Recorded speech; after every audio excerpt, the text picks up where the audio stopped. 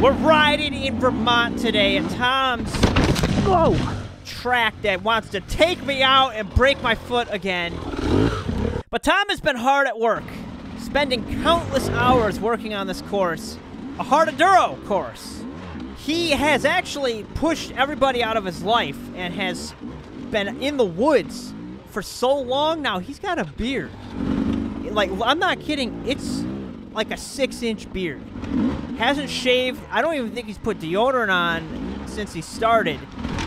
And I thought when we went up there, I was like, Tom, is everything all right? Are you homeless? Or like, so he's actually been living in the woods.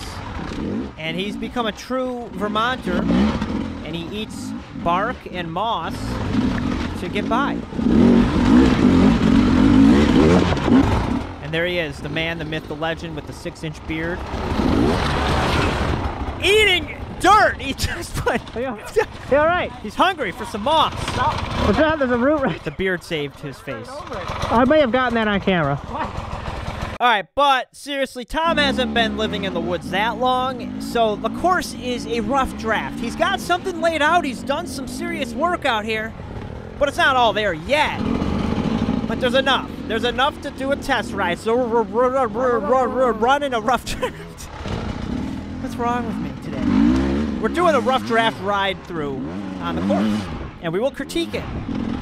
And that's something I should mention. I have made an observation. After doing hard enduros for a year or two now, I've observed that hard enduro riders are incredibly high maintenance. We're like prima donnas. If the trail isn't hard enough, we're crying. We're complaining. But if it's bottlenecked, we're complaining. So it's a fallacy. You want such hard trail, but you don't want bottlenecks. It's really hard to pull off. Not impossible. It can be done, but it's a hard thing to do. So I give the respect to the promoters that are hanging it out there and trying to put it together. And they are. I mean, they're really improving and getting there. Anyway, we are off track. I don't know why I'm talking about this. We're riding Tom's course. What in the heck is this gate? That's a hard enduro feature right there. Jeez, good thing I wasn't going too fast. You know, sometimes I really regret my decisions. This is one of those decisions. What happened to Tom? No assistance allowed. Adam, don't even think about it.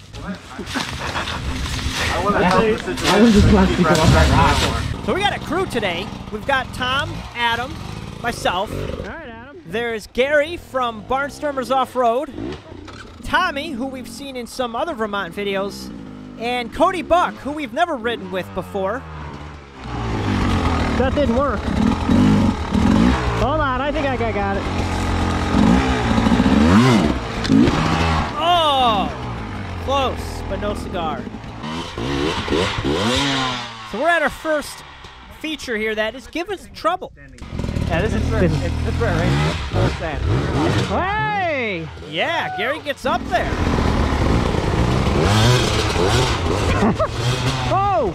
Should I say squid? That was violent. Dude, you were going for it. You all right? All right, second attempt. That almost looked like I knew what I was doing. It actually didn't take any effort. It just kind of went on its own. Oh. I thought we said assistance wasn't allowed. I didn't help. I didn't help, for the record. Ooh, Tommy almost had it. Very close. Nice. Thank you. Oh, man, this is making me realize I need to get my trials bike ASAP. I sold mine, hoping to find a newer one, you know, an upgrade. And I have yet to find one. But this type of stuff, these big walls, these rocks, all this stuff is prime terrain that if I practice on a trials bike, it would translate directly over to the dirt bike.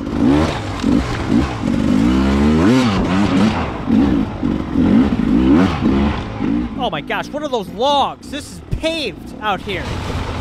So the highway department came through and smoothed everything out.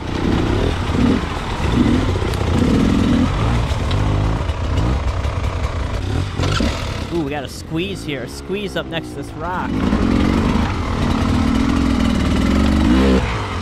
Oh yeah, set it up, set it up. Now pop out of this. Oh yeah, that's what's up. See, I think, like, if Tom were to have a hard, I'm thinking if this was a hard no, like, you'd have to make it go up to the right, like, way up to the right, big rocks, big rocks. This would get so burned in so quick, so it would be easy after, like, 20 riders went through here. Whoa, whoa, whoa. Although I'm having trouble. I think that was done on purpose. I just am too short. See, this is where the stilts, I've been considering, I'm looking into this new technology I'm developing. Stilts for dirt biking. That way, when I'm tipping to the low side, I can put my foot down with the big stilts. What do you think? What do you think of this idea? Yay or nay? Leave it in the comments.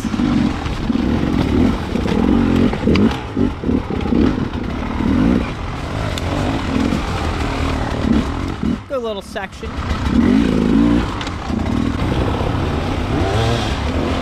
Oh, yeah. Look at Tom up there. Okay, Adam didn't even have to do it. Adam just, like, rode over it like it was, like, nothing. Yeah.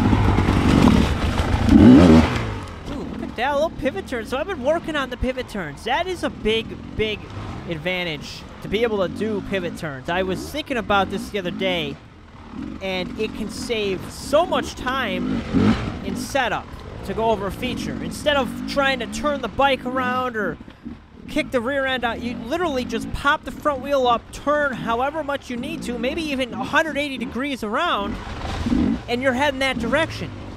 And it's critical. It's like I've completely changed my tune on it. I used to think, oh, it's just to look cool and be stylish. But no, it is an essential thing to be able to do to shave time off in a hard enduro.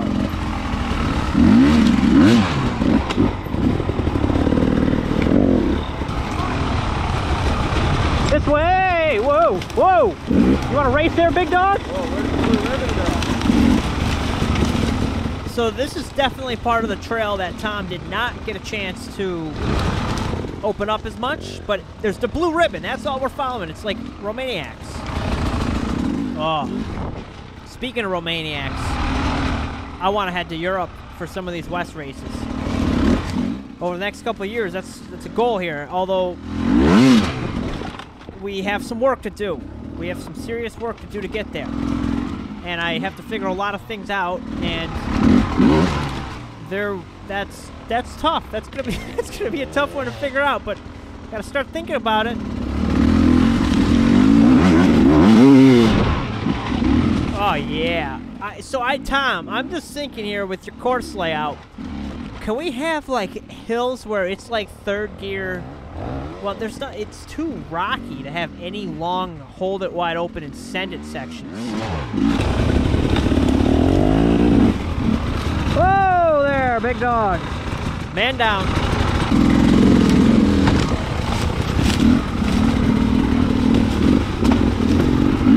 Oh, I just passed Adam. I passed you. Oh yeah. Oh, I just pigeonholed myself. And Adam gets me back. You got me back. You got me back. Okay. You got me back. Woo! Whoa, you alright? I saw you 1 second, then you weren't there. That was a disappearing act by Cody there. Oh, yeah. Who says, oh yeah, before a treacherous rock garden? We do. Oh yeah, that looks like some great trail. It's a boulder field. Something's wrong with us.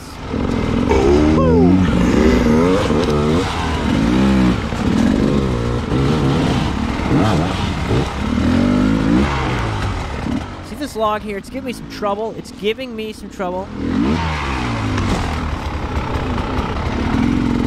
Blaming this one on Tom's trail clearing. I'm stuck on that log. It just won't go away. I'm still on it. And there it throws me. Yikes.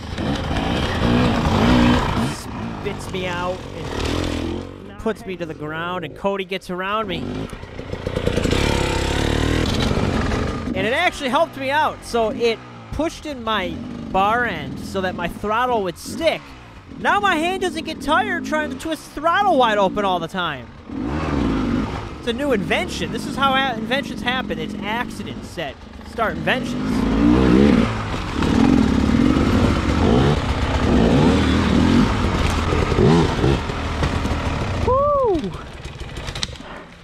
That's a hole. This section's a little hairy. I like it. Tom, we like it. We like it a lot. But these bottlenecks, I mean, come on. What's up with these bottlenecks? What kind of course is laid out like this and there aren't passing lanes? This is a hard enduro, not a parking lot. I don't know what I'm saying over here. I'm spewing stuff. Oh, look at this. A downhill log crossing, elevated. Yep. We keep on scrolling. And I'm looking up to the left, and I'm seeing pure excellence for hard enduro terrain. And that's room for expansion. We're on the rough draft, remember. I got to slow down here. It's rough draft. So we're at this bowl. And this whole area is fair game. It's this big bowl, hill climb. And Tom's got this vision for, like, this epic hard enduro carnage. Bikes flipping and exploding. Helicopters flying over. Bullets hitting the ground. Aircraft carriers with submarines and screaming eagles. But we all got up this hill. It wasn't too bad. But imagine 500 bikes coming at it at once. Now that's what we're talking about. That's the hard enduro event that we're planning out, apparently.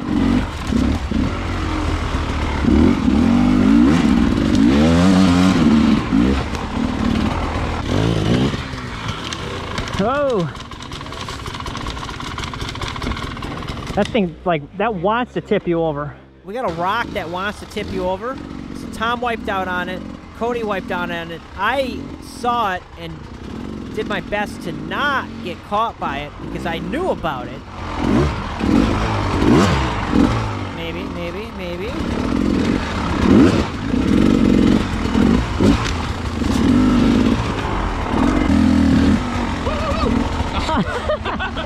What? Gary scared me.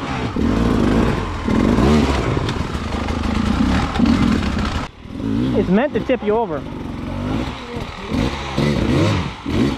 Oh! Oh! It got Gary as well. That's a hazard. No paving, though. There is no paving allowed, Tom. Man, I'm in a dilemma right now. I'm using Instacart to... you get your groceries delivered. You don't have to go grocery shopping. To save time, because I just don't have time. I'm working on all these dirt bikes and riding, and my time is better spent doing better things. So I pay to get my groceries delivered. That hurt. Well, I got 13 pounds of beets by mistake. By mistake. 13 pounds! Do you know how much that is? Whoa! That's stuck. Cody's bike's getting swallowed up by the earth. Where are we right now? I have no idea where we're at. I don't know. So my dilemma is what do I do? What do I make with beets? 13 pounds of beets. I don't even know if I like beets. This is a problem. This has become a big problem. Oh! Somebody is down up there. Adam's down on the ground.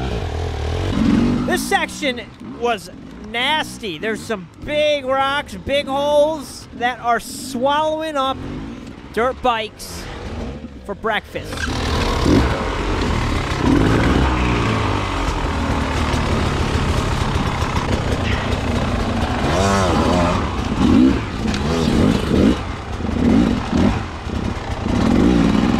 There's a lot of pushing, there's a lot of lifting, a lot of heavy breathing, and I know you love it. There's a lot more to go, but I'm going to pull the plug right now because it's all I could get out. It's like you squeeze a small one out, you know, you're not fully satisfied because you couldn't get the big log out. You got a little bit out, you could go on with the rest of your day, but it's like you're not quite there, but you're all right. You know what I'm saying? What am I saying? Okay, we'll see you on the next episode. I don't know if I'll get to the second part. It's tough, like, roars coming up. So there's some prep going on. I got to get myself wrapped in gear here. Thank you, and I hope you enjoyed. Hit that gosh darn subscribe button. Hit the like button. And have a great day.